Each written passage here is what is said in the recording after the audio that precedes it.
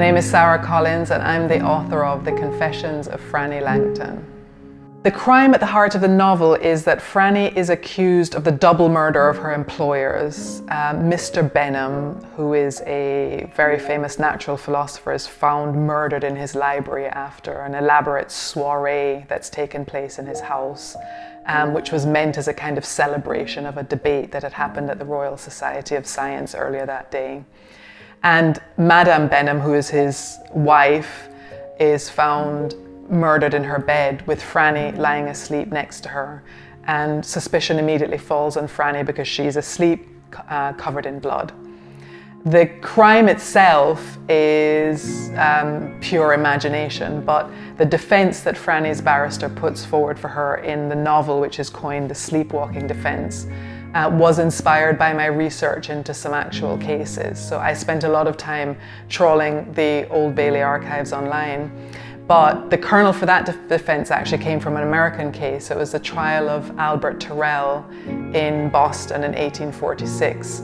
And he was accused of murdering a prostitute who was found dead in her room in her boarding house with a blood-stained razor and some men's bloody clothing lying next to her. Albert Terrell was the last person to have been seen that evening going into her room, and he had also been seen trying to negotiate a carriage from one of the stable keepers at the boarding house, which he then used to try and escape to Canada.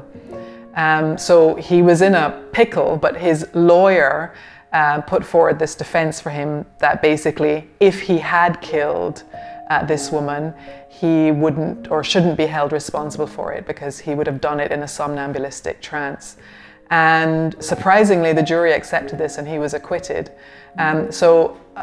Large aspects of the defense that's put forward for Frannie during her trial are actually taken from that case, as well as the expert evidence. So there was testimony on behalf of Albert Terrell, not only from people who swore to the fact that he had been a sleepwalker all of his life, but from so-called medical men who talked about the state of the mind during an episode of sleepwalking and how you're essentially in these two states of consciousness at the same time, asleep and awake, which I thought was a good metaphor really for Frannie's exploration of her own guilt.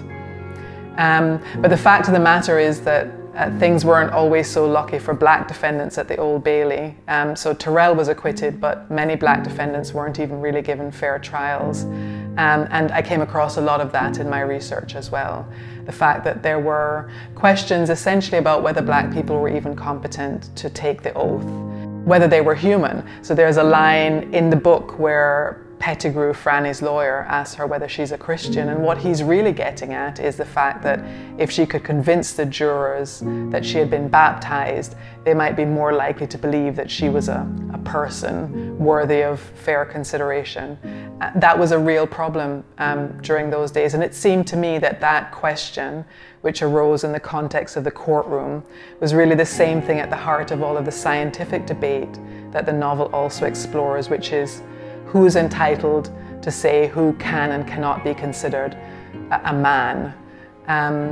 And so I thought the trial aspects and the science aspects of the novel were tied together in answering that question.